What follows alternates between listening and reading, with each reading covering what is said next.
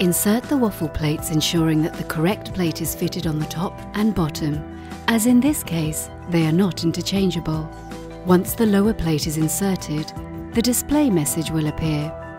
Turn the thermostat dials to waffle setting and press the start-stop button.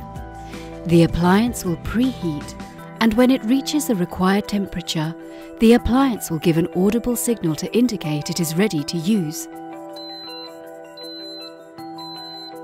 The display shows "Ready."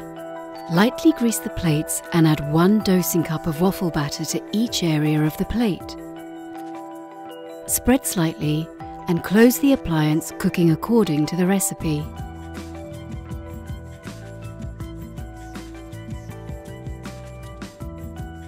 If you set the timer, 3 beeps will sound at the end of the cooking cycle.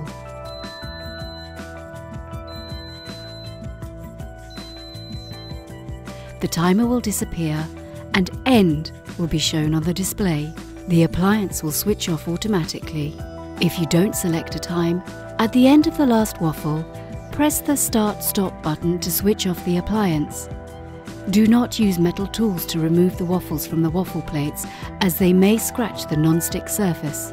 For recipe ideas and cooking advice, download the dedicated De'Longhi app.